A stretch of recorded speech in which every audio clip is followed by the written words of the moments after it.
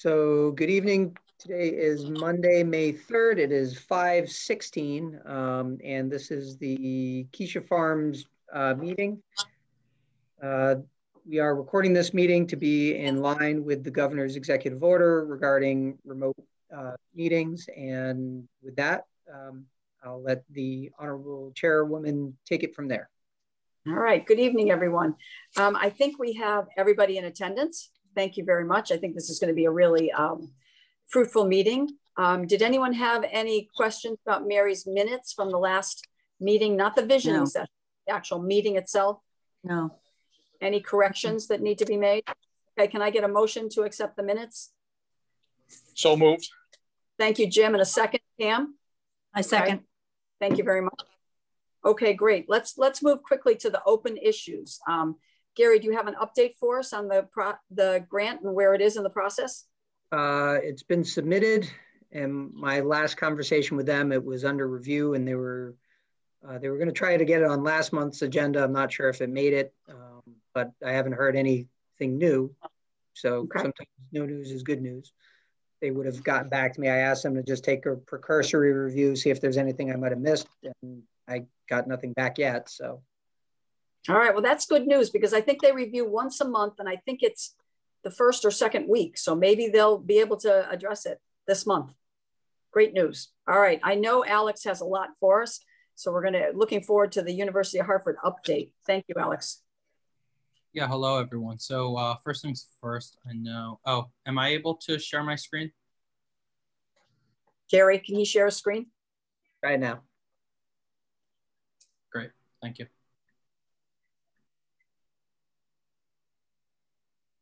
All right, so first off, I'm gonna go over the results from the first listening session. This is a combination of, I took notes while it was going on, and then I went back and rewatched it. In addition, I took a screenshot of all the chat box comments. So I was able to compile pretty much just a tally of what everyone kind of thought. Can everyone see this? Yes. Yes. Cool. Yep. Awesome. Yes. All right. So these are the results, and then after this, I'm going to kind of break it down into a few circle graphs. So in terms of, the number one was definitely open space, which kind of keeps it broad, followed by walking trails, and you can see other points that were brought up which one concern to us being the committee, more transparency, which I'm going to talk about a little bit later, but that's definitely a topic we should address tonight. Another concern that I heard multiple times was concern about maintaining costs. Residents expressed that there are other town plots of land that are not properly maintained, and they didn't want this to turn into another one of those. People also brought up fixing other sports fields rather than making this into one. And then you can see from there. Neighborhood concerns. The number one was increased traffic on the road. They said that it's already kind of a cut through. So having sports fields or certain ideas that were addressed during a listening session could result in increased traffic, which was a concern. So this is the first number. So the good thing about this graph is that it has some consistency. The bad thing is that there's a number of different options, right? While we're trying to please as many people as we can. So one thing that you can notice is if you take a look at 23 at the blue and you follow that around to kind of the teal at 12, that is open space, walking trails, educational system, community garden, and agriculture. Obviously, I think everyone's in agreement that this land can be used for many uses. It's a large piece of land. And so having a combination of this, we're looking at about, I did the math, it was 82%. There's 97 people on this chart. So that would be 82%. And while I don't think, just 90 people, 7's opinion is clearly not enough to decide what we're going to do with the property, it does show people are more interested in doing less, which is exciting to see. So that kind of gives you a visual that, you know, less is more, at least from this first listening session.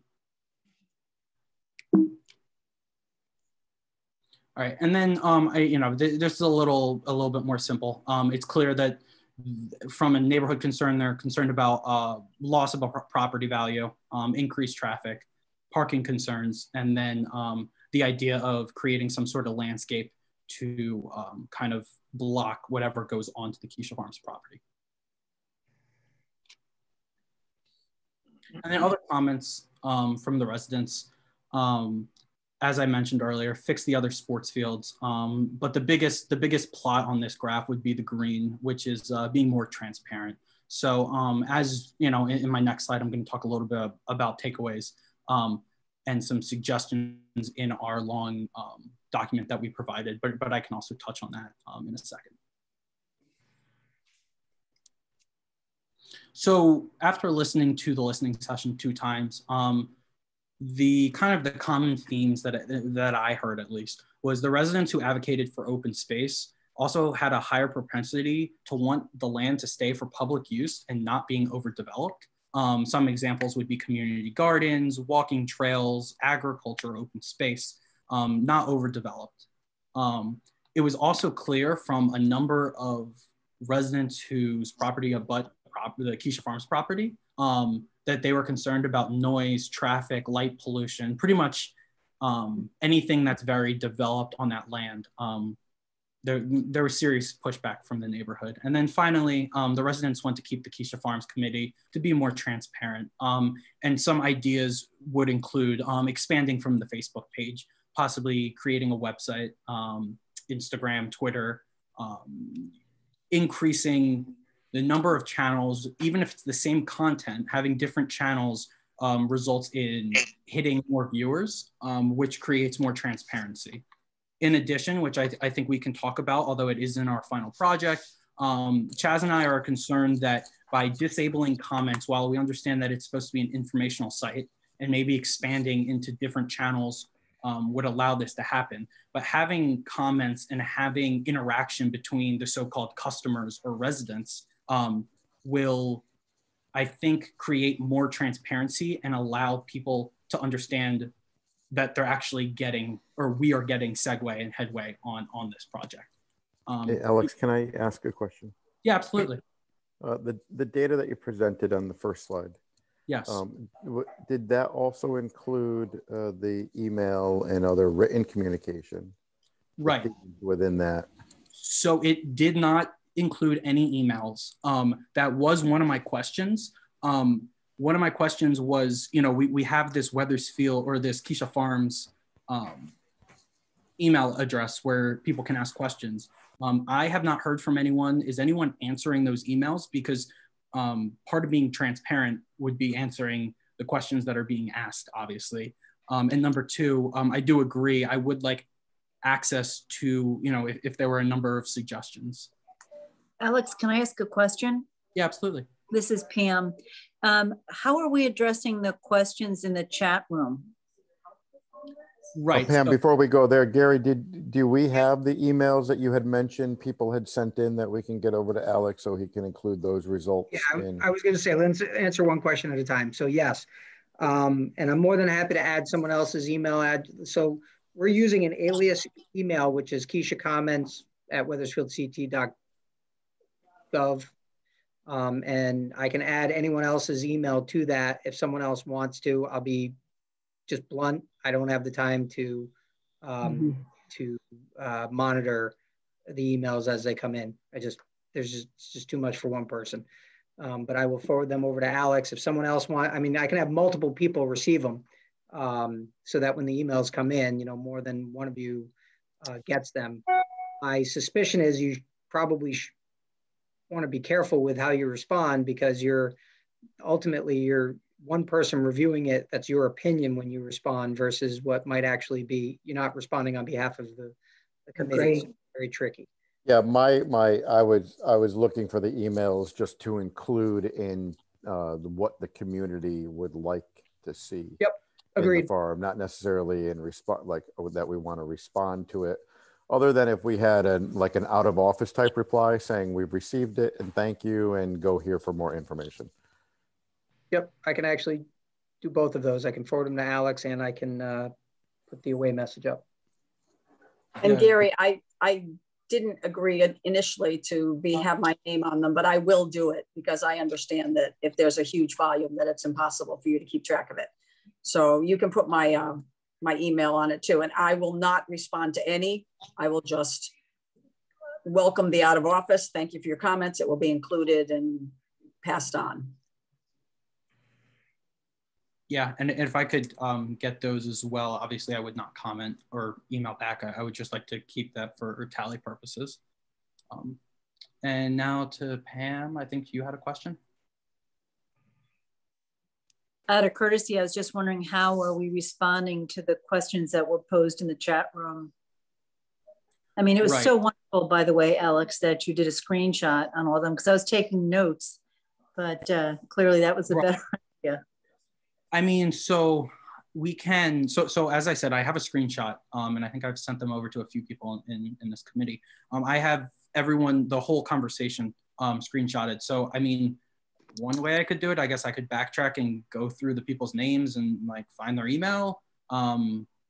Or I guess we leave it at that. No, so a couple of things. So one, I copied and pasted all the comments into a Word document. I don't know if that's easier than a screenshot to work with, but it has the people who commented and what their particular questions were. We did say we would get back to them on their questions. So we should, I think Pam's question is, how are we going to do that? But first, in maybe getting that answer, I do think there needs to be some common level setting on what the referendum was. If you read through the comments, there's a lot saying, oh, we were misled. It was only to be for open space, where when I think, Cindy, when you read it, it mentioned that it would be used for either open space or sports field or other municipal purposes, which leaves a fairly broad spectrum of uses. Mm-hmm. So I think that's probably important just to remind the community what the language was, and because, you know, having a tone of being misled is not a great springboard for a community input session, but, you know, there's some of that in there. And then, you know, I just think as I read through them, it just seems like more fact-based. You know, I think we can respond to them through just a list of facts that we know. You know, I had a thought on that, and I'd like to just hear your opinions on it. I think that in the next listening session, we ought to answer those questions so that they're part of the whole community dialogue. I wouldn't want, I mean, I understand what you're saying, but for one of the members of the committee to just answer an individual question to one person doesn't really. Yeah, no, I'm sorry. That's not what I was. I think we should have a formal public response. Yes. Maybe a number of different medias. I think we could incorporate it into the next listening session. We could start with answering all the questions. And then I would encourage people not to ask their questions in the chat room. Ask them to the public so that we can hear what their question is and that they can, you know, let the rest of the community know that they have this question, because that's a huge part of what we're trying to do is understand each other. So I would suggest it be part of the next listening session that we not encourage chat room questions, because we couldn't keep up with it that night. And many people didn't read the chat questions, and it was input that we don't want to lose. Shouldn't the chat room questions be part of some public, you know, if you have the recording of the whole meeting out, visioning session, then you should have the chat room and the same availability. It will be. When we post the link to that recording, the chat room will be visible. Am I right on that, Gary? The chat room's visible. Yes, although unless you're scrolling, yeah, you'd probably see, you know, so the first one comes up, you'll see it pop up for a second. I don't know if it'll capture the entire question that's posed. Shouldn't it just be a separate link that you could go through the chat questions? It's entirely possible. I don't know if I agree with at the next listening session to answer all the questions. I believe if we have all those questions, we should be putting them out right now on our website, getting it out to the community of questions that people asked and answers now. I think that will take up a lot of time at a listening session when we could put it out there. And if people have other questions, we just keep that going, whether we create a video when someone wants to speak and answer all those questions. I don't know if I agree that the listening session should have answers to all the questions. I would also piggyback and say the other thing, keep in mind is you want the listening session needs, you want to, unless we're changing the format, this is still about gathering information. So we want to make sure that people are, you know, there could be a completely different group of people on this who are asking for something different, which is why when you start to put these numbers together, you've got to be careful, because right now what you're putting out is a group of 97 people or 98 people or 113 people, their opinion. You could have another 100 people show up that say, well, I like solar panels since I heard that idea. That's actually a unique idea. I'd want that. So you almost right. With this. I think I second Tara on that one, where you want to be careful how much time you take away from it. Again, unless you want to change the format. Quick question. Can Alex's beautiful graphs be shared with the public to show they're so wonderful and shows the good quality work he's doing with the listening session, what he heard? But they're not complete yet, right? Because we had to get no, but right. I mean, that graph is gorgeous. I mean, it clearly shows on session 1 of the visioning. Right. I'm with you, Pam. I think they look great, and say, we did listen to you. This is what the 97 people who sat on the call. If you are really that interested in what's going on in this property, we want you to get on our next listening session. It's also a way to advertise for people. Hey, you have a different opinion. You need to get on. Yeah, because this is what we heard. This is what you said. Or we could say we had a lot of wonderful suggestions, but we want to listen to yours in the next session. So it's just as open. Or this is your opportunity, you know? Yeah, without, because we were careful not to lead people up until this time. It seems like if you're having another visioning session, it should be just as open-ended. Jim, I would agree with that. We don't want to sway the jury. We're not allowed to elicit or share our own personal opinion. I wouldn't want to sway people's perspective. But it might be relevant to do, and we heard these themes, if we don't want to get specific. I mean, but that's not subjective. That's an objective measurement that was taken. I mean, that's nothing from us. That's an objective, right. You know, regurge back to everyone so they know what was spoken about. Nothing to do with us. No, but I still think it's leading people on. It's not leading, yeah, but how is it leading people on if that's what people said? We're just being transparent to what came of the meeting. I think you're building it could be people could change their minds based off of public opinion, right? So it's like, oh, well, this one group is heading in that direction. Let's jump on the bandwagon, or let's not show up to the next visioning session meeting because I'm seeing this.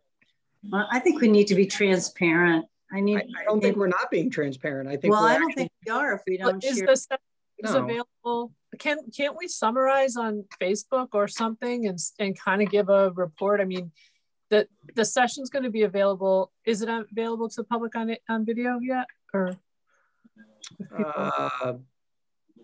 yes. Oh, it is? No, it should be. Okay. Well, I don't know. I mean, I worry because I know that we have 97 people, but there's 26,000. I know we're not going to get everybody in Wethersfield, but I do feel there's a little bit of a messaging in there. That's just my opinion. I think you can you're starting to build this narrative based on that. So I would rather wait for maybe a few more sessions before we release that kind of information. Yeah, I mean, it's not really a big sample size, is what Mary's saying. Out of 26,000 people, we got 97. That's not really that big a sample size. So Nor is it randomized. Yeah, it's not. I don't think if somebody asks to see it, we show them, certainly. Yeah. But I don't know if anything we show in general to the public right now until we get a little bit bigger of a sample size. So that's one comment I have. The second comment, as far as transparency, and Alex was talking about that. I think one of the people called in said they'd like a link from the town website, so that if you go to the town website, you can, link and get information about the farm. So I don't know if we have that or if we can do it, but I think that certainly would get more hits, and people could be more informed about what was actually passed, like Paul was saying, what was actually passed, and kind of what our charge is on this. So just to take a review of what we did on the Facebook page, the very first thing is the referendum. It's the timeline where Kathy Bagley set the whole thing up by date. And the next slide is literally the wording of the referendum, which I read prior to the listening session. I think we have to just keep reminding people of that, like Paul said, that there is a charge, that there are these distinct areas. The link to the listening session is not up on the Facebook page and needs to be. So in listening to everything you said, I would fall under the opinion that we should put the link up, but not do anything yet with statistics. Let people hear what other people said and offered, and hopefully that will encourage them to come to session number 2, and hopefully we'll get many different people at that session. Hopefully it's, we'll get more voices. So would that be a solution to the question of how to use the graphs? So in other words, you wouldn't use the graph, you would just provide the link so people could people would pull their own interpretation of what they heard versus what was actually heard. Right. I mean, we don't have, I don't think 97 people is enough. I think people would be upset that we hadn't done enough and we're putting this forward as the decision when it's not that at all. So I think it's a little premature. I'm afraid of, the public reaction to it. So the link we should have right away. And then we'll start posting on the Facebook page again, so it's in the new feed, what the terms of the referendum were. And I think hopefully from tonight, we'll have a couple of other things that we can do to put on the page with your permission, Gary. And so maybe we could put the answers to the questions on the page once. I mean, that takes some time to go through, but certainly we've got to get some folks, I don't know who the right people are, but on that to provide that loop back, because that, we'll lose. I mean, I'm just worried about the transparency too, in that people are losing. They're like, you have one session and then we don't hear from you for a while. And I know everybody's busy. We've got to step back on that. Like, do we need legal counsel to assist with answers to questions? Depends on. Yeah, there were some questions asked, that do we have legal representation or something to that effect? I mean, and that kind of concerned me because goodness, if you guys as a group, if you want to pick a couple people to try to respond to these and then send me your responses, we can review them. My personal opinion is at this point, you don't need, legal representation. That's an attorney who's asking that question. He was representing his board.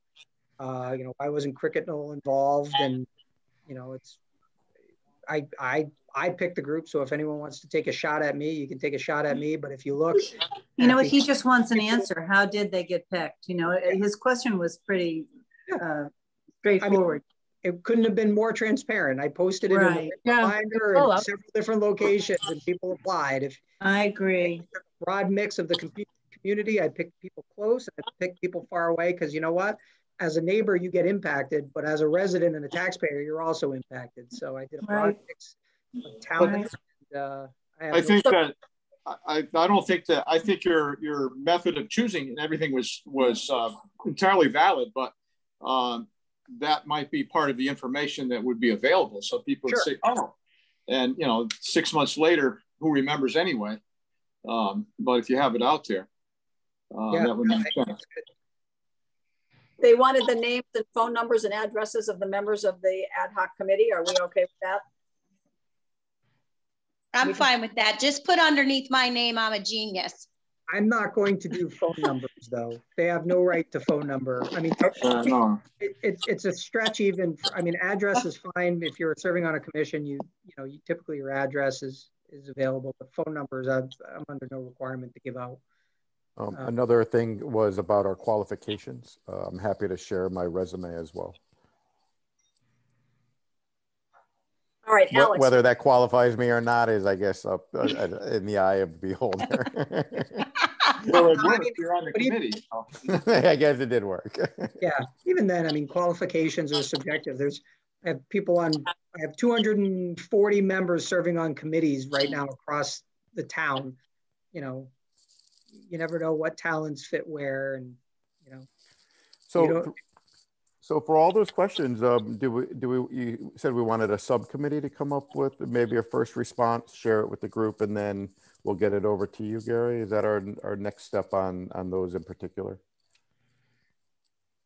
Yeah, I think, and maybe we don't actually send out the answers till after the second visioning session, but at some point if they're going to be answered, it should be several people, as you say, subcommittee shared with everybody, and then sent out, I guess. And one thing, and maybe we should or shouldn't include it in our frequently asked questions, but I know, Dan, you were on the Parks and Rec Commission when they did a study about field utilization and capacity and those types of things. Mm-hmm. Are those types of studies publicly available as well? So just as an example of the fact from fiction that I think we should focus on the language of the referendum and the fact that, it was kind of broadly noted what it could be used for. But I know a few people commented that we have plenty of field space, and I think the Parks and Rec did an assessment which showed otherwise. So are those types of things available to share with the public? I don't know if Gary's still on. Oh, there he is. Yeah. So Kathy Bagley definitely has that. The grid that was set up, I remember it. It was pretty much chock full. So I think that's available. It was like a grid, and it showed the field and who was using it. And I think that's fine to share with the public. I don't have an issue with it. I don't know about Gary. There had to be an assessment, not just a utilization, but I think showing that pretty much every field is used constantly. There's very few open fields. That kind of speaks for itself without us having to explain anything. Certainly one of the things with fields is you do need downtime for them to recover, and there's not much downtime in any of their fields. So, hey, Dan, is that a recent report or assessment, or is it, how old is it? Is it valid to? I think Kathy just had it done within the last year, right? Okay. Year and a half. Yeah. Gary, didn't I remember asking to see that, and yet we haven't seen it, and we still don't know if it's available. Why is that? All right, well, let's just think about all these great ideas. We need a subcommittee to go through the questions. Paul, would you be interested in heading that up? Yeah, if you tell me who I can work with, and I can take an initial stab and go from there. A couple of volunteers. Mary, okay. Anyone else that would help them out?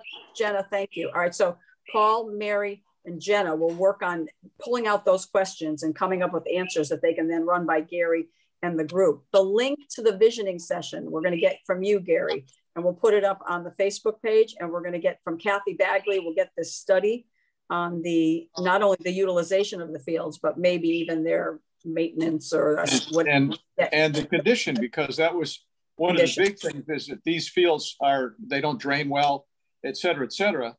And one of the comments was, why don't we invest in improving some other field rather than making a new one? Yep. Okay, so this is good information that we can get out to the public. Alex, we cut you off a little bit. Did you finish with what you wanted to share with us? Cindy, just Dan, can you contact Kathy about the assessment that they did? Or Gary? Kathy has both of them. She's got field usage. I don't know if she's got spring and fall, but I think she had I remember seeing one or the other. And then she's got the field conditions. So I know some of the fields are bad, and some of them are fine. So I'll call her tomorrow. And those would be good in answer to questions, to put those studies up so that people could see the truth about the fields and how they're used and what conditions they're in. All right, Alex, we want to circle back to you. I didn't want to cut you off in your report. Yeah, so I don't really have anything else there. One thing I did want to mention was that one of our questions on our final project, I guess I could ask Dan here. Our question is, we wanted to see the usage of the current sports fields, and then are they underutilized because they're not in proper condition because draining, etc., or is it just because they're just full because there's just not enough fields? And that was going to kind of push us towards a certain observation. So maybe though that data that you were talking about would be helpful. Yeah, Alex, just for context, there's a handful of fields for the new sports that have entered the rotation over the last few years. And I'll use the term field loosely. It's just open green space that they've painted lines on. Cove was never designed to be athletic fields. Behind Charles Wright was never designed to be an athletic field. And more established programs like soccer, they have invested heavily in where they originally started as open space, but they've actually paid and funded some projects for drainage or resurfacing or those types of things. So one of the things I hope Kathy's assessment distinguishes is space that is actually a legitimate field and designed as such versus where we've just taken a line painter and the field, the space looked flat enough to paint lines on it. Because those really, from the perspective of the sports organizations, are not fields; they're just open space. But you give a good example of the Cove Park or whatever you call it, because you already have parking with motor vehicle department, and you have a flat space. So invest in turning that into a well-drained field. That would make sense. Way better than trying to put a field on the Kycia farm that you have to start from scratch. It's already an open space, and everybody knows it's there. So let me say something. When you're doing these fields, and you have to bring in dirt and you have to bring in drainage, there might not be much of a difference in cost between doing Kycia Farm and doing Cove Park, believe it or not. So I don't know that we should get into that at this point. I know how much it costs to do the Little League field at Mill Woods, which was $500,000. And that's not as nearly as big as Cove Park, because you have to bring in dirt and you have to bring in drainage and everything else under the sun. And we got a state grant for that, so the town really didn't pay for it, but it's extremely expensive. So I don't know that there'll be that much of a difference one way or another. I just want you to understand that to begin with. And I will, like I said, I will contact Kathy on these other two issues. But one of the things the park board has struggled with from all the town leagues is, there's not enough time for them to practice and everything on it. There just aren't enough fields considering all the different things going on in town now. So for instance, when I grew up in the fall, there was midget football and there was soccer. In the fall now, there's baseball, there's soccer, there's football, there's flag football, there's baseball, there's softball, there's everything. Field hockey. So yes, you field hockey. So just the number of sports being played is what's kind of killing us. Before you played one sport in the spring. In the spring, you played baseball. In the fall, you played either football or soccer. Well, now it's year-round for just about everything. So that's kind of what has happened. Sports have exploded, but the fields certainly haven't exploded. So I'm not advocating for anything. I'm just saying, that's the reality that we've been dealing with. I think that's what the town officials have been dealing with. And if you don't rest them, they just get worse and worse and worse. And the pandemic actually helped us because the field got the rest a little bit for the first time in years. So that's going to sign it. That's part of the background that we're dealing with. Alex, did you want to speak to, since we're talking about fields and things, did you want to speak to the tours? One of the in our efforts to be transparent, getting people onto the farm property as well? Right, yeah. So, as Ms. Greenblatt just said, as we all agreed on, getting people onto the property is very important. So I do have a video where I put together, which, because we're short for time, do you want me to just send it, Cynthia, or what do you want there? Let's see. It's 5:51. I think, how long is it? It's like 4 minutes. Oh no, we can see it. I think I'd like to see all the work that you did. Okay. Well, do you want me to share that right now, and then we'll go to the... Sure. All right. So hopefully it's not too choppy. Again, I can send everyone over the link. Here. Can everyone hear this? Yes. Yes. New technologies are changing the way we move. Innovations are changing the way we look at things. And there is a need for recreational activities to accommodate a forever changing environment of people. The University of Hartford Kycia Farms Development Project is a foundation of research that has begun to examine the possibilities for the project. Acres of land that sits right in the heart of Wethersfield, that is just waiting for something to happen to transform the land into something once more. Sitting on the side of the property is an old barn, a house, tons of vacant space and wetlands, and history that goes back decades on end into the past. But right now, we are in the present, looking to gain public input for the future. In 2018, the town of Wethersfield voted to acquire a multi-parcel site spread out over an estimated 32 acres. The Kycia Farms property is located in a neighborhood of single-family homes with an abundant park and recreation space, and is approximately steps away from an elementary school. Also on the site is the barn, a greenhouse, and a 2,000 square foot single-family residency on another. It is located approximately to 241 Highland Street, and across the street between 34 Highland Street and 95 High Crescent. The property is made up of 4 parcels of land totaling approximately 34 acres located at 303 and 310 Highland Street. The other side of the property includes approximately 26.26 acres on the north side of Highland Street, along with the house lot that is 0.87 acres and approximately 5.33 acres on the south side of Highland Street, together with both the barn and outbuildings. Excluding an approximately 0.5 acre parcel on the northwest corner of the property with frontage on Conlin Road. Of the 32 acres, about 5.1 acres contain wetland soils. From watching this video, you can see up-close views of the property, aerial views of the barns and wetlands, and views of the rest of the foundation. However, from watching this video, you can just imagine what the site is now and what it could be in time. The town of Wethersfield has partnered with several students from all academic backgrounds and faculty from the University of Hartford to provide recommendations and to research what could be done with the site for future purposes, with them explaining their findings to town officials and educating the residents about the history of the farm and getting their take on what could become of the site. We are paving the way for the next generation of Wethersfield residents. We represent the future of what this site can be. What are the options, you may ask? There is restoring the barn, greenhouses, and transforming the land are a few of the long list of suggestions for the use of this property.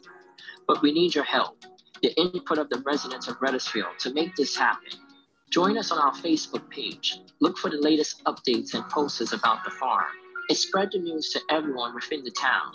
We are here to speak your language. Learn what you can do now with the site to transform the future of this property for you and Wethersfield. Thank you.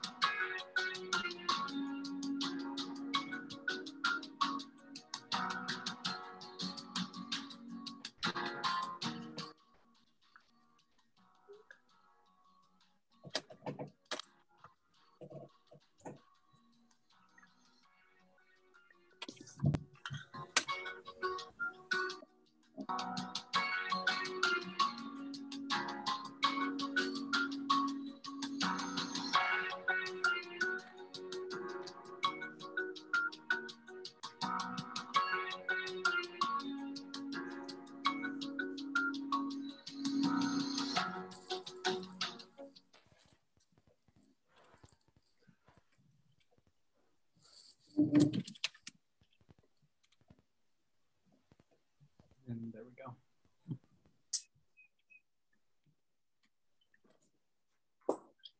Yeah, so what we tried to do there was kind of encompass like the entire property. We wanted to show, the house on the property. And then obviously we also wanted to show the barn and be in close proximity to the school. And then we also brought in some of the overhead drone footage. I think for people who haven't seen it in its entirety, that's a nice, a nice look at it. I'm on an iPad. Did anyone else have trouble with the audio? A little bit? Okay. I'll send it over to everyone so you can get a direct link. Okay. All right, great. All right, now couple that with the tours. Will you explain to them Sign Up Genius and the idea for the tours? Right, so could you remind me on the 2 dates that you at least had temporarily in there? I think it's Saturday the 15th and Sunday the 16th of May. Does that work out right? Let me just check my calendar. That might be a little bit close at this point. 15 and 16. 15 and 16. Maybe. Also Mother's Day, is it not? No, no, it's next weekend. Yeah, okay. Mother's Day. 15, 16. Yeah. Right, so pretty much Sign Up Genius is a rather easy website. We use it at my university all the time. And pretty much all you do is you click on the link. It's just going to show you the different time slots that are offered. And then it shows you the number of time slots that have been already taken. So let's say that it's out of 25. You sign up, you write your name and your email address, and then you allot yourself the time. And that way we can have proper social distancing and such. We can also, from Sign Up Genius, know who's coming along with numbers so we can have proper, committee members to walk through the tour. Cynthia, I also have the visual that Kim drew up. Do you want me to share that? Yeah, hang on for 1 second. So the 15th and the 16th, we set it up for, and correct me if I'm wrong, Alex, was it 10 and 12, a 1-hour tour at 10 a.m. on Saturday and 12 p.m. on Saturday. 12 people was the limit, social distancing, vaccinated, hopefully, masks, whatever, warned about ticks, everything that we're going to have to do. And on Sunday, just 1 tour at 11, same thing, just an hour. And kind of to do the same thing that Alex just did in the video, show them the 2 sides of the property. And then Alex, is it Kim that made the infographic? Okay, so then they made an infographic to kind of go along with this. We had a fact sheet, and then this could be given out while we're walking, kind of a fun little look at it. Some of the history of the farm, some of the locations. They used an overlay from Wethersfield Geo, so people can see the wetlands, which are on, Collier all the way through the back of the property. And then also the black walnut trees, the significant amount of black walnut trees down here. Right, which could lend itself to some great idea. Yeah, so in an interest to get people out on the farm, we thought we'd have these 3 tours with the infographic. Okay, who wants to volunteer to go out to walk through the tick-filled woods with me? I'll do that. All right, thank you, Jim. Which one? Saturday at 10 or Saturday at 12? Or Sunday at 11? I'd like to start at 10. Yeah, okay. I'll do 10. All right, Saturday at 10. All right, that's good. Anyone want Saturday at 12? All right, Pam, thank you so much. Okay, that's great, Pam. And then Sunday at 11? I'll do that one. Okay. All right, so what we'll do, with your permission, Gary, is get this right up on, Alex will post this little mechanism for signing up, and we'll do it tonight on the Facebook page. And then what other vehicles can we use to get this out to people? That there will be farm tours for people who want to come take a look. Well, on the town website, the Kycia Farm portion of the town website, that should be. Are we on the town website officially, or is that just the Great Elm? The Great Elm would post it for us? Oh, Great Elm would, yeah, they definitely would. Yeah. Okay. What about Wethersfield Life? Once a month. Yeah, I mean, you got to get we couldn't get it on their deadline. Yeah. No, but maybe a rare reminder. Probably do rare reminder. Yeah. Okay, if we act quickly, we could get it in rare reminder. You'd have to do it before, I think. Tomorrow. No, Yeah. we'd have to do it by tomorrow at noon, right? Tomorrow Yeah, at noon, Tuesday's their deadline. Your event isn't until the 15th, so you can do it next Monday. Okay. Right? Yeah, That's good. so, yeah. All right. I mean, frankly, you might not want to do it until the following Monday because it might get lost. Okay. Oh, So no, that wouldn't give you enough time because I would hit on Thursday. So that doesn't give you enough time. So by next Monday, you can. So do you think we should get it in this week so it'll come out on this Thursday, and then that's a 10-day lead time? Well, and then do it again. They'll usually publish things again a second time. True. Yeah. I don't think you'll make it by this Thursday. Could we put a sign out near the farm, possibly? Well, that's a good idea. Yeah. Because there's a lot of families, you know, there's sports going on the weekends. We could put a sign out. Walking tour. And then, Alex, is there a dedicated website for, I know it's Sign Up Genius, but do we have a dedicated, like, you know how we sign in on Zoom? Is there one thing that goes directly to the Kycia Farm? Right, so it's a direct link. It's similar link? to how you click like join the Zoom call. It's very similar. You just join this, you know, click the link and then you sign up. Okay, so we'd have to get that link. That's a great idea. Anyone want to paint a sign? Well, I'm not thinking you could pull off a sign. I mean, you'd want a very professional level sign, and I don't think you're going to get that print. I mean, you're putting it on town property, so you kind of want to be. Okay. I don't know if you want to, but I'm sure there's some very talented artists on here. I'm not sure. I'm not one of them. I'm not one of them. Nobody said anything, so. All right, so great. Well, they would take funding to go down to Minuteman Printer and get something, but they could do something pretty quick. What if we have our graphic design student put something together and then have it printed? I love that idea. What do you think? I do too. I think we would capture a lot of people having a sign there. Can I be honest? You don't like it? Well, I kind of like it, but in a different use. I think maybe creating a generic sign that you could use for other purposes, right? That says something about Kycia Farms, you know, something catchy like join the conversation or whatever. Click here for upcoming events, or, you know, go to this website for the upcoming events. This way you can put the sign anywhere you want in town. You can have more than one, you know, or you could do one on one side and one on the other. So if people want to just find out what's going on, you're directing that, you're using that sign to direct them, versus buying one that says walking trail, because that's going to confuse a lot of people. And when is it? When's the event? When's it going to happen? Who do I call? Yeah. All right. I like your idea. I like your idea, Gary. When can we get it done? Now, what about using Alex's infographic? What about using that infographic? But I love that. And then put, you know, interested in our upcoming events, listening sessions, tours, etc., and then give them the Facebook page or the grade Elm as a reference. Could we make a big poster size of the infographic, and then we could put them around town too? Probably. Would you want to have like the equivalent of a political lawn sign, you know, with the wire and the insert? I don't think we have a budget, do we, Gary? Do we have a budget? Do not, but if you do up a graphic, let me see what I can come up with physical services or something. See if their sign people can do something. Alex, did you send Gary the infographic? Send Gary the infographic that Kim did.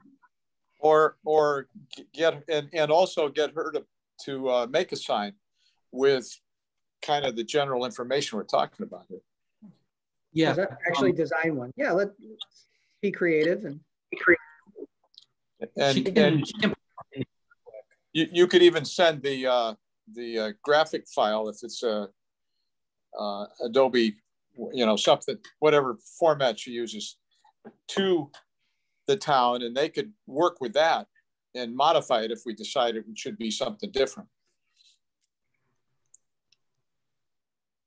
Sound good? Yep. Okay. All right, Alex, anything else? Well, I guess I'll send over the video tour because the audio was not clear, and then we'll get permission to send that off from there, right? Because nobody could really hear it. Other than that, I think we need to finalize those final 2 listening sessions. Okay. Calendars. Gary, yours is the most important calendar. So why don't you just tell us when you're available? 2023. Wow. Which event? For which thing? For the next listening session number 2. Listening session 2. And 3. Are you listening? Yeah. Stick with 2 for now. So the budget is all kind of up in the air. Want to try to give people more notice, right? Because last time that was part of the transparency conversation.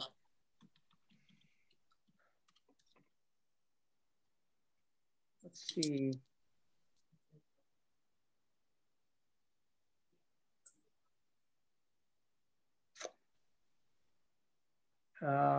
Really hard to pick here. So I would say, I don't know, what's the week of the 24th looking like? It's good. What day is best? May 20, the week of May 24th. Head of ZBA is the Board of Ed is the 25th, HDC Library, right? So Tuesday the 25th is fine. The 26th is a full moon, so that might be interesting. We need to avoid that. Let's do it. We could do it both days, and then we can determine how crazy people are. Are we under any time constraints with the EU Hall folks?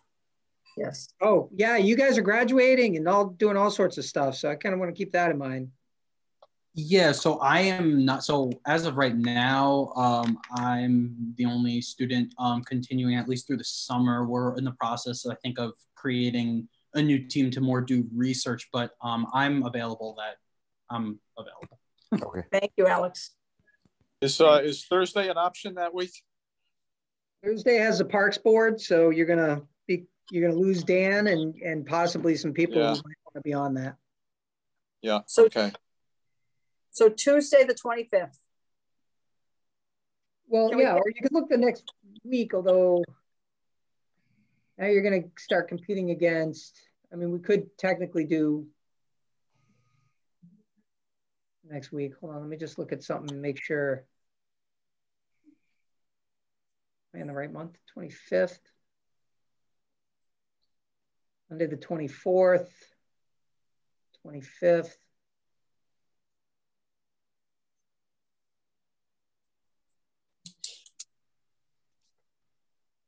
I can't do the 27th, I'm just seeing.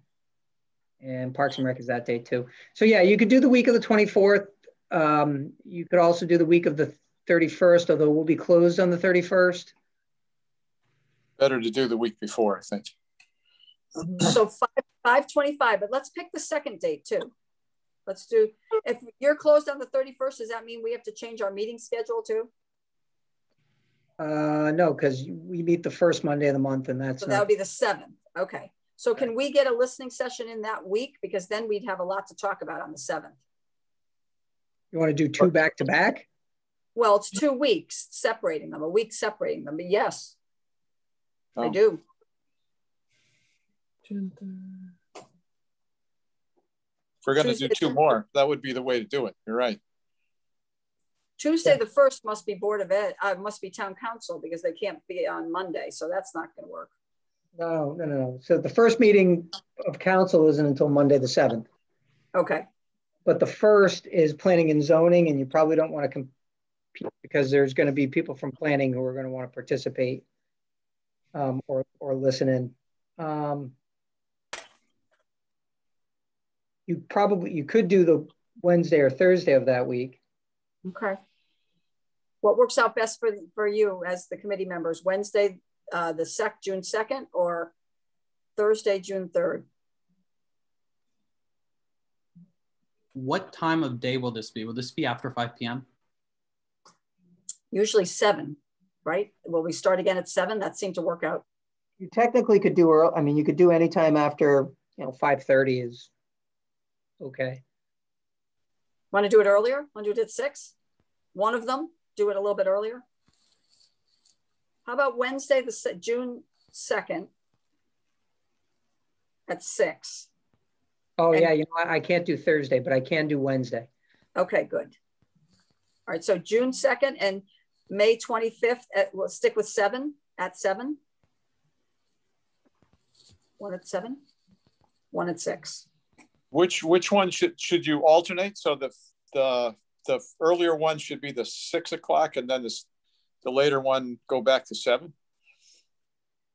I'm agreeable. Whatever you think is best for people to log on and, you know, take part. So are you suggesting that 5:25 at 6 and then June 2nd at 7? Right. Okay, that's good. Mary, do you have that? Yep. Thank you. So do it again, the 25th at 6. Mm-hmm. And then the June 2nd at 7.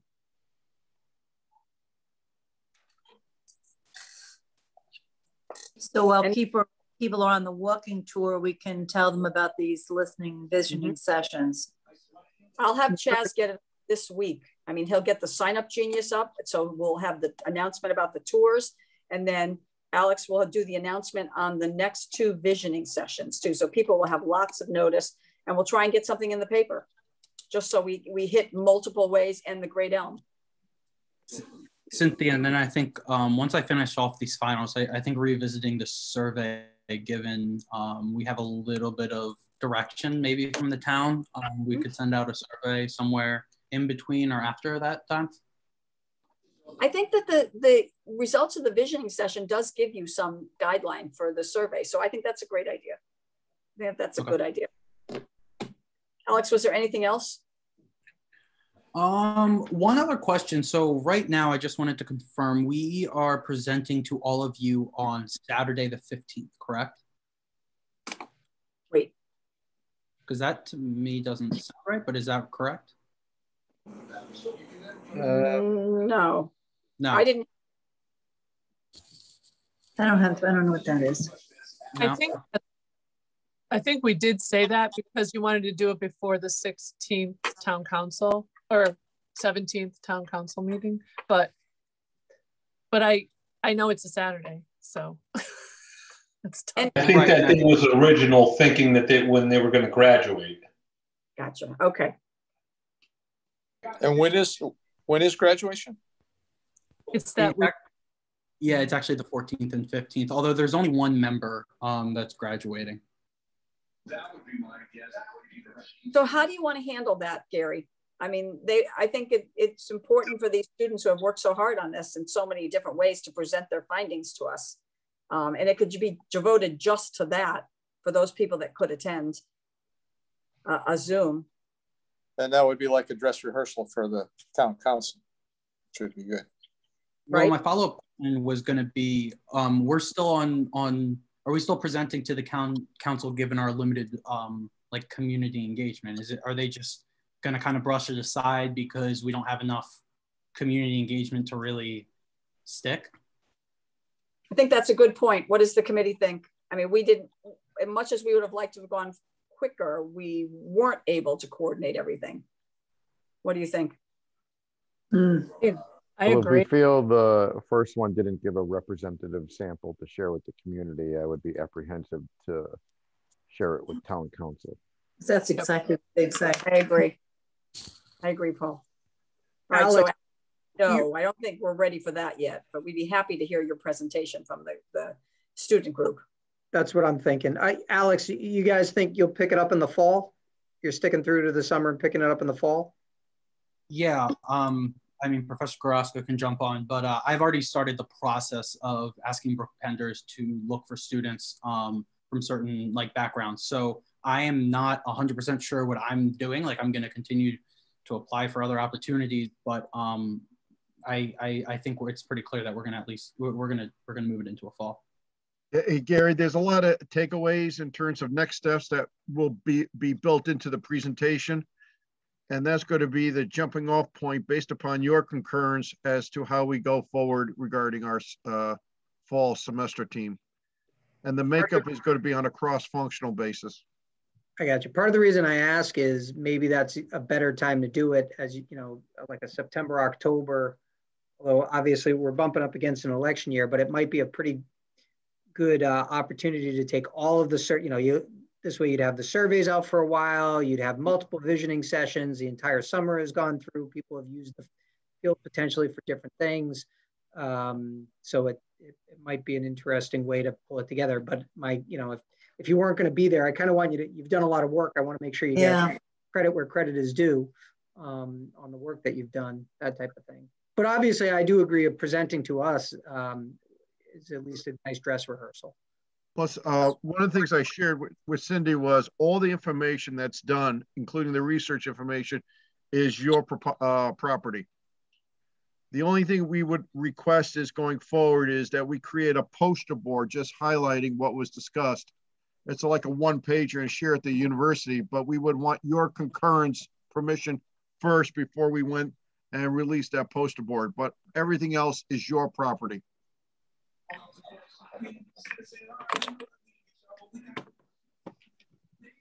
I always like the free marketing, especially on campus.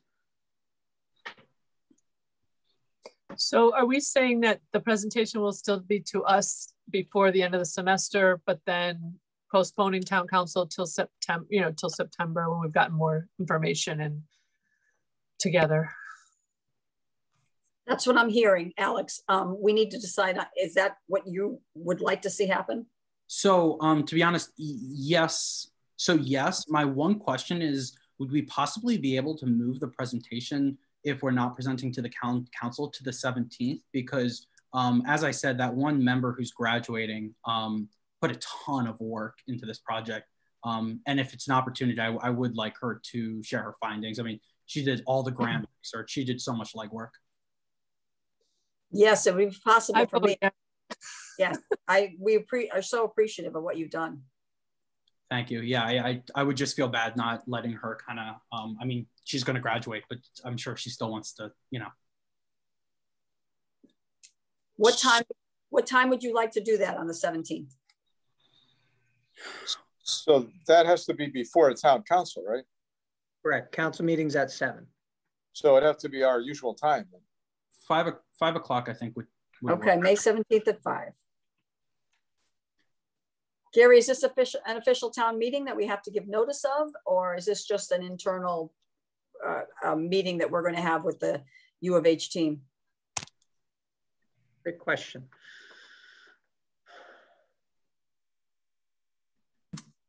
Well, you can think about it and let us know. Let me think about how to handle that, because we'll call it a draft presentation, right? So it's that same thing. If that information, all this information comes out, obviously it's in an email, right? Or we're recording what we have right now, so people could see the graphics. Let me think about how to handle that. Okay. But we'll plan on May 17th at 5 o'clock. And Alex, I can't thank you enough for representing your team and for all the effort you put into it. And I think when people have a chance to go back to their email today and see the kind of draft proposal that you included with all the links and the suggestions, I think they'll be even more impressed. We haven't even seen how much you've done behind the scenes. So I thank you very much for that on behalf of the committee. I very much appreciate that. But, obviously I was one of like 8 people. So it was not all me at all. Yeah, a lot of research was done by many people. But you always answered my texts. Special place for me. Thank you. Well, I feel like that was a shot. Text, phone calls, emails. That would have been a shot. All right. Can we move on? Any other comments for Alex? All right, great. Thank you guys so much. All right, new business. New business. I was so happy to hear on the listening session that somebody, I think it might've been Barbara Rue, suggested that we get in touch with the Eagle Scouts because they had gotten in touch with us, which, just kind of dovetailed perfectly with what she was saying, get the community involved. So the Eagle Scouts are coming. They've taken a look already at the greenhouse. They've determined that it is not too dangerous for them. And I asked them specifically to look at it with that in mind. and they're going to come on the day we're doing the tours, which is May 15th. So that's Saturday. They're going to come and they're going to try and clean out that greenhouse and hopefully take a look at some of those seed beds or seed trays and see if they might want to look at something like that for a scout project. But Gary, you have to give them all the parameters. I mean, I'm going to have someone take a look just structurally at that, whether or not I want youth poking around in there. Okay. Both the scouts have been there, but I said you would be in touch with them to confirm it if there was anything that, you know, you wanted to specifically point out about COVID restrictions or age restrictions or anything like that. But I think it'll be great publicity for the community to have the scouts on the property and to be participating in a volunteer effort. Cynthia, if that's going to actually happen, I would highly recommend somebody being there and taking a ton of pictures. So then we have some just more social media content in the future. Yes, I think you're right. That's the kind of thing. What day is that? Because I can do that. Oh, great. Well, Gary is going to firm up the time, but it was the only weekend the scouts had free was the 15th and the 16th, Saturday, Sunday. But I thought Saturday, we'll start with Saturday and rain date Sunday if it's, you know, if it's terrible weather. So if we schedule it in the morning while people are there giving tours, there'll be a lot of us here. And Mary, if you could take pictures, that'd be great. Yep. That would be wonderful. Cynthia, can I ask one quick question? Sure. Did you say that there's only 12 people allowed on a tour? Did you say 12? Well, you know, you get to set it up yourself. So I chose 12 thinking that people would feel comfortable with that number. I can certainly enlarge it, or Alex can add more slots if you think it should be more, but it's only one tour person from the committee and a group per group. So for what it's worth, the Connecticut Trails Day has a limit of 10 or 12 per guide. But if you had more leaders, then you can spread out and have concurrent groups taking a different route or whatever, or just departing at a slightly later time.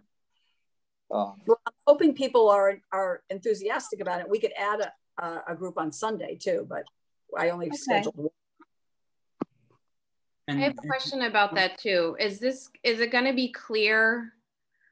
Is it 12 individuals, not 12 families? You know, bring your kids, bring your, you know, I'm just concerned, like, as people sign up, they're going to be like, I'm putting my email address in, but then we're going to go as a family, you know? How does that work? I think we've progressed enough in the CDC guidelines and the state guidelines, so we don't have to be that restrictive. How does it work on Sign Up Genius though? Is it one person at a time? I don't think they can sign up as a family. There's a comment section where you'll say me, or you'll say, I guess you could say the number of people in the directions. You could state the number of people that are in your party. That's a good point, Jenna. All right, so should we say anything about families, or should we just let people make the decisions themselves? Or they must register each family member? How's that? So that it would never be larger than 12, even if they brought their families. Gary, what do you think about children on the farm? Well, I think there's labor laws for that, right? Is there a reason why we're picking 12? Yeah, that was just no. Yeah. Just it was the guidelines that, like Jim mentioned, I had seen the guidelines that they had given out for walking, you know, during COVID, and 12 seemed to be the number, one adult per 12. So I can expand it. I mean, what did you think now that we've broke the ice a little, per se? We could make it a little larger. I don't know. I'm just throwing it out there. I think if you just make it open-ended, then, but you'll have them sign up so you know how many are coming. If we could have additional leaders, that would be great. I don't know if you guys, obviously your sports guys are off doing sports on a Saturday. I do think it's kind of interesting. So we're doing this on what, the 15th and 16th? And on the 19th, the governor rolls back the actual numbers. But he's already rolled back outdoor numbers quite right. a bit. That's what I mean, right? So I guess, are we overthinking it is the question. I think at this point, yeah, I think we can relax. I mean, my personal opinion is if a family shows up, it's a family, right? There's 3 of them there. You know, I don't want to say they count as one, but kind of use your judgment, what makes sense in terms of, you know. Okay, wonderful. Saturday will be busy there because they're going to have sports there, soccer and everything. Yeah, it's going to be parking. Don't park on my side of the road. No, just kidding. Well, actually, I drove by it today and realized that I'm not sure where it is on the schedule for mowing. But we will mow it down at some point for parking, to increase parking, off-street parking. I just don't know when it is in the circulation. You're talking about on the farm side? On the barn side of the, yeah. Yep. Yeah, so that would really free things up because the street's always crowded with parents. Yeah, I don't think they'll get to it by the 15th or 16th though, but I have to see where it is in the rotation. Okay. All right, one other thing under new business, and this, Tara, you can chime right in here. The Hartford Foundation for Public Giving is interested in grants, giving grants to nonprofit entities or people who can partner with a nonprofit entity. Is there any opportunity for us here that we might want to take a look at? The Wethersfield Education Foundation is a nonprofit, and they have offered several times, while not officially to you in communication, they have offered at their meetings to try to help restore the greenhouse, the hoop greenhouse. And I read through briefly, Tara, some of the criteria, and I believe that we could make a case for that. Would this be something we'd want to do? Yes, I think you should. I think everyone in the town that has something, a project that they're working on, they should apply. I mean, obviously I'll have to, I won't be able to vote. I'll have to step aside, but I would definitely do it. We have 30,000 to start off. Okay, that's wonderful, because we already had, many of you know the Senzaro family, and they already came and looked at it, and we have an idea of what it would cost. And Gary, did I give you a headache? Are you doing this? What are you doing? I don't know if it's a town-owned property. I'm not sure how much I love the idea of us applying for a grant to clean it up at this stage. No, restore the greenhouse. Restore the greenhouse, not clean. Okay. All right, your thoughts. I mean, I want to be considerate of the fact that once you start making these investments into that, you're doing a choice limiting action. We've already done this and we've already done that. We're going to get a lot of heat on that. I love the idea and the enthusiasm. I'm just very cautious about how we approach it. I know it was a small sample, but it seemed that people were very interested in agriculture and connections with the schools. So I thought it might be a perfect fit, but if you think it's too premature, I just thought the opportunity was there. You don't think it would look like a positive, Gary, that we're not asking for town money or taxpayer money to do a project to help restore something so it's in better shape? So you have a number of issues. You have the fact that we haven't decided what we're doing with it yet. Mm-hmm. Yet we're making decisions based off of what this committee wants, or a group of 100 people that called. You're potentially, and while our employees here, I think, are terrific, and they usually don't make a fuss about this, you're basically taking work away from employees, right? If you're going to hire someone to do the work, if you do a volunteer, it's one thing and you're doing for materials, but it all kind of needs to work into the greater picture. And I just want to be careful too, because once you start making the investment in the property, so now who's maintaining those greenhouses? Who's ensuring they're secured and safe? What happens if they get ruined? So you start to head it in a certain direction, kind of without the supports in place to do it. And I just want to be careful with how we do that. Okay, I defer to your wisdom completely. When we do that. Okay. I just feel like we're creating a more of a anti-sentiment about what we're trying to do if we move too quickly. Okay. Yeah. I saw the opportunity and I thought I'd at least throw it out there as a possibility. So, but I completely defer to your wisdom on that. Yeah, let me piggyback onto what Gary said too. We've had similar situations with the fields where there's actually a union agreement on what is allowed and what's not allowed. So it's a formal written agreement. And I almost think if you're going to get people to work on things, there's certain things that probably the union would agree to. And I don't know what Gary thinks about that, but that's kind of what we go by with the park board. In other words, he said volunteers that want to, redo the whole field basically. And it's not that way, that things have to be done a certain way. And it has to be very specific so that we don't violate any union agreements. So. And I do think our employees would absolutely work with it because they feel they're very attached to making this community look good too. So I'm not trying to be disparaging, but those are all things they'd have to be part of the conversation and who's doing what. And, I think when you have volunteers doing it, it's one thing. You have other contractors coming on and getting paid for it, it's another. And what we do is kind of the bigger thing. I mean, for that matter, it might be a matter of getting together with them and figuring out the who and the what. So I guess my thing is, when's the application due, Tara? May 31st.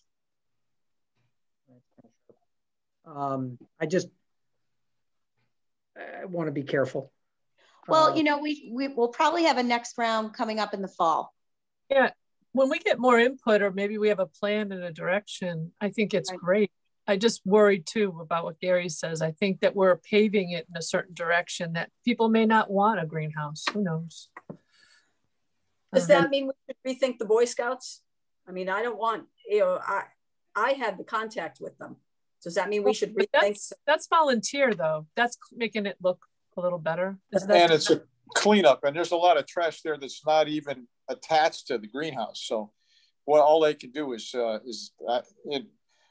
I don't know what you're going to do. What are they going to do with it when they get done? Are you going to have a town truck there to load it into, or how are you going to do that? I like Gary said, I don't want people to think that we're, pushing in any direction, but they had reached out. Yeah, I personally think a cleanup is different than renovating it for a purpose. Okay. Yeah. Couldn't they do something at a later date? I mean, they could either rip it down or put it up, but depending on the public interest. But they're just ripping plastic that's really bad down. Oh, no, they're not doing anything like that. If you remember when we saw the greenhouse, it's filled with knotweed. The greenhouse is filled with knotweed. All they're doing is cutting that down. And they're cleaning the inside. They're not touching the structure at all. It's just a volunteer project. Well, it's by the way, cutting knotweed is a futile activity because it grows right back up again. If you're not, it's chemically assisted. But that's another question. But there's a lot of trash out there. It'd be great if they could pick up the trash. And they're good at that, I know. Gary, we do have that cove cleanup every year. And I think the town assists on that. Is it something similar we can do? The cove cleanup, I've done it several times. The town provides the trash bags and then you can leave them there. And then the town crew comes at some later point and picks them up. Maybe it could be more, well, on the Source to Sea cleanup, the Connecticut River Conservancy supplies a dumpster, but that's another thing. But yeah, I have, the town has passed on cases of bags to me and I could bring them. And we could fill a bunch of plastic bags and leave them there. And then the town crew can pick it up some other time. Does that work, Gary?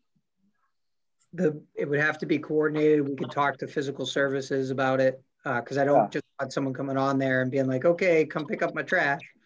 It would have to be like an organized kind of date, time, and event to do it. And again, I just want to be cautious and considerate of the crew who is sometimes under attack for budget cuts and that kind of stuff. And so. Well, we have the date, the 15th, and it's coming up pretty quick, but. We received some correspondence. I don't know if we want to move to that, Cindy. Yes. There was correspondence that that Gary, you received, I received, and then I sent it over to Cindy. They're planting, volunteers in some of the elementary schools are planting sunflowers, and they're asking if we would be interested in planting some giant sunflowers near the barn. Just a thought. I don't know many more details about it, but we could find out. And then there was an additional idea of putting, with the plywood on the windows, that potentially maybe some aspiring artist or high school student or whomever would like to do some painting on that to make it, to sort of beautify it a little. That would be great. Some cows looking out the window. Yeah, I'm all in favor of them painting the, making them look like windows, the boards. Yeah, make them look like windows. We could do that. Frankly, I was upset when we just put up 4x8s over it. I thought they were going to mount them on the inside, but apparently there was nothing to secure it from that would stop, you know, if someone wanted to break in, they would just push them forward. So.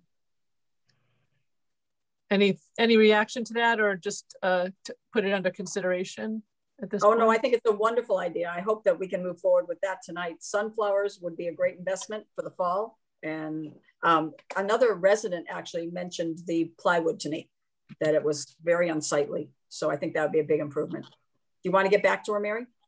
Yeah, and then who should she reach out to? Cindy and Gary? Or no? Gary?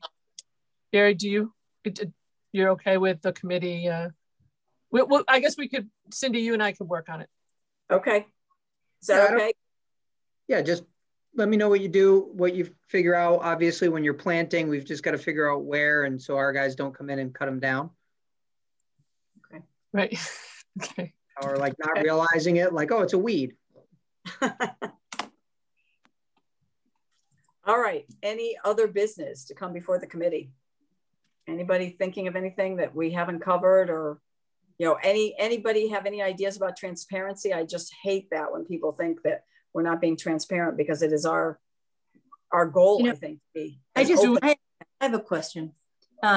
Is your friend, or is that gentleman with the Kycia's permission still farming on the? Yes, he is. Side? Yes. So is that giving us any tax break for right now, not for the taxes for this property? Well, they don't pay taxes because the town owns it. Town owns the property. That's the Gary, but I know I'm asking Gary that if the town, don't we get some money back from him farming it, so the cost of the taxes are less? I'm having trouble with this question. Is he leasing the farmland? No. What he's doing is keeping it down, maintaining it, saving the town the cost of maintaining the fields. I thought there was also some sort of a tax, as long as the land is being used for farming. That's true of your taxes, but there's a program for that. If you own property and it's farmed, you pay less taxes than somebody who's not farming it. So the town does not get any break in taxes with that being farmed, is my question. Yeah, there's no taxes involved because it's town-owned property. There's no taxes owed. Oh, okay. So there are. So he basically, frankly, it's more about having eyes on the scene, knowing that he's out there on a regular basis, taking care of the area and maintaining his stuff. That kind of gives us good insight as to what's going on. If there's been any vandalism, it looks more active. So there's. Oh yeah, no, I'm all for it. Yeah.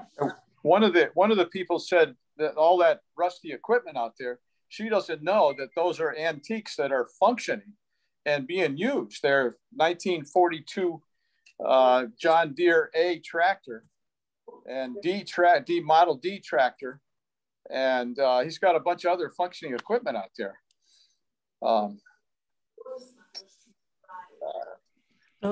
Cynthia, going back to transparency real quick, was there any, I didn't really hear much back from the idea of creating more outlets. At least. Are you interested in Instagram? And I don't think Twitter is going to reach the audience you think it might, but maybe Instagram. Okay, yeah, so Instagram, I mean, because there's very beautiful pictures of the barns. If there were sunflowers, cleanup, painting, it's a picture. My question would be, in terms of Twitter, is it because people are not on Twitter, or I was thinking more in terms of an update. Like, you know, Twitter's we can certainly try it. I mean, I just think if you saw the demographic of the public that got on the call, I mean, I'm not sure that they're going to get their information about the Kycia Farm from Twitter. They wanted a website, and that's the place to start right there, and have links to all the things. They did want that, possibly putting bios of the committee members might be something that would fulfill one of the transparency questions. Maybe, what's the qualifications of these people on the committee? Yeah, I'll take a look at the website, but you know, I had responded back, if it's the same person that we're talking about, I had responded back. There's a lot of information available on the website. It's just not jumping off the page. And that's because we have a limited access website, which is very frustrating, but it also costs money to change it. And that's one of the things I took out of the budget to try to save some money. So, you know, the reality is the minutes are available. The committee members, I think, are actually already available, but I'll double check when you look under boards and commissions. But again, I will look.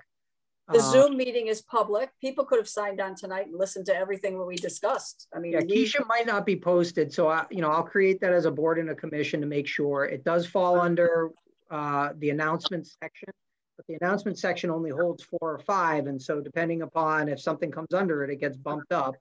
You can put it on the town calendar section.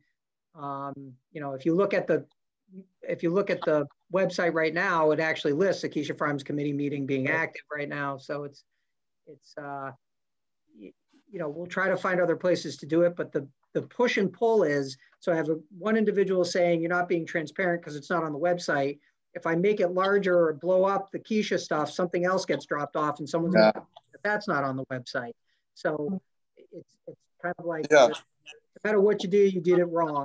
The individual commented they intentionally didn't want to be on Facebook, so putting it out on Facebook isn't necessarily helpful to them. Okay, I understand that, but putting it on Twitter isn't going to help either because you're probably not on Twitter. So you've got to figure out how to cast a wide net, and it's hard. Yeah.